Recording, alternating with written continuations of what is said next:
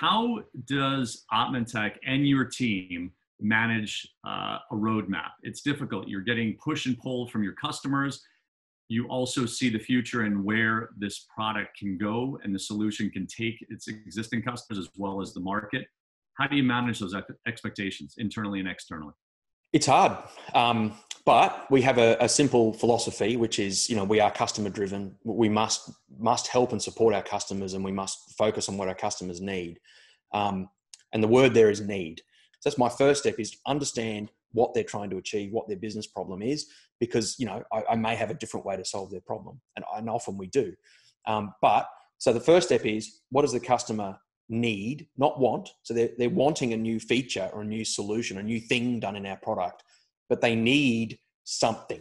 And it's usually they need data or they need processing of some. So a classic example years ago was that we had a customer who wanted to get their portal system that they were using, and they kept asking for SQL data.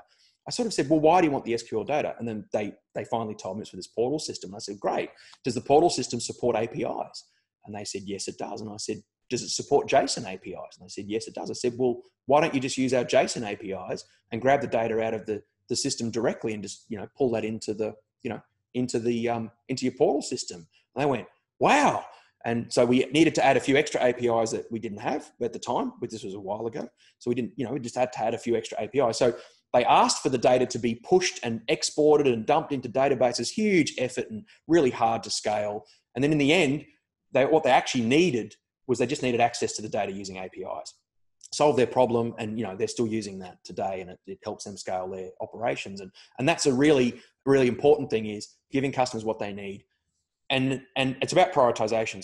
So that our company and our customers have ideas which may not be viable or feasible at a certain time, and our staff have ideas which are really, all ideas are good. And so what we do is we kind of throw them into our Jira, our trouble ticketing system, or support development project management system. Jira, it's excellent. And we use that, and we put them all in there.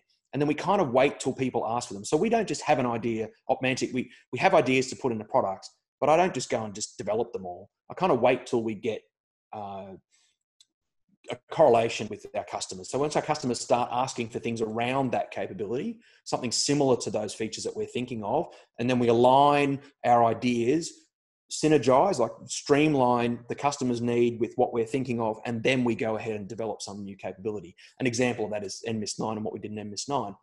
Customers were asking for these multi-server capabilities that we couldn't deliver with a file system database. It just couldn't be done. So what did we have to do? But to solve that problem, and we solved a whole lot of problems by doing that. So we didn't just give them, we didn't just solve the single feature by copying the data they wanted to the thing so they could get their top end on the master.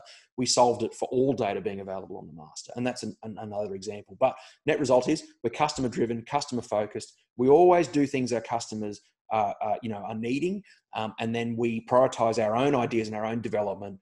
And so we have the ideas. Ideation is really, really important, but innovation is executing those ideas. So we sort of delay the innovation until it lines up with our customers' needs, and then we innovate, and that's what we do.